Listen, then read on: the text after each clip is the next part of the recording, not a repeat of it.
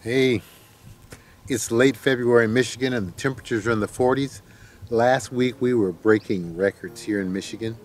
We were up into the 60s. And the interesting thing is, when people talk about climate change, and we may or may not have climate change, but I think Michigan's going to come out pretty good in this deal. But anyway, that's not what I'm here to talk about today. Have you ever had a situation where you planted a young tree like this fir in the back here, and the top died? What do?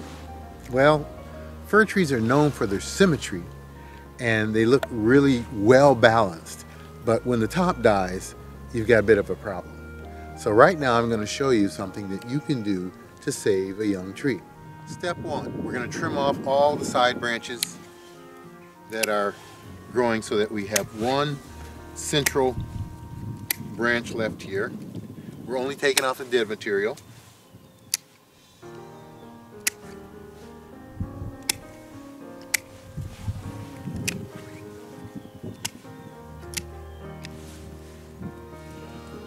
Now I really don't need this entire length here, so I can cut it off about halfway if I wish. Okay, that's what we do first.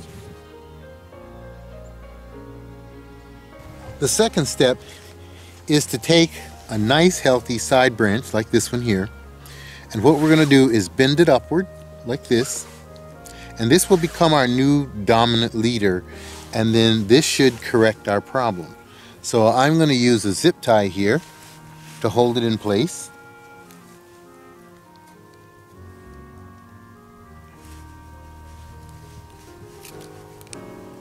And we want it as close to vertical as we can get it.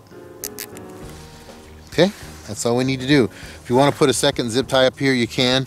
I'll wait and see if I need it. And now I want to take you over to a couple of trees where I've already done this, where I had some damage, one from a deer and one from the top dying, and we'll see what it looks like. Here's a fir tree that I corrected about 3 or 4 years ago. And as I bring the camera in closer, you can see where it had its difficulty.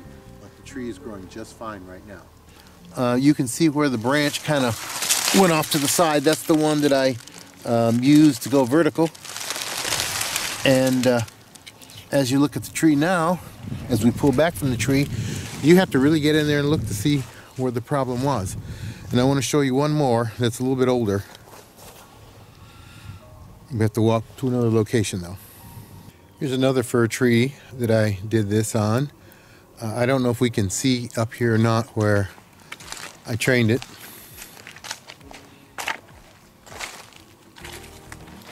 You can see the remnants.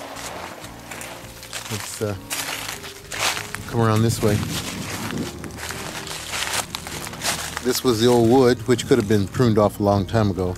This is the old wood that was the support structure for the new central leader.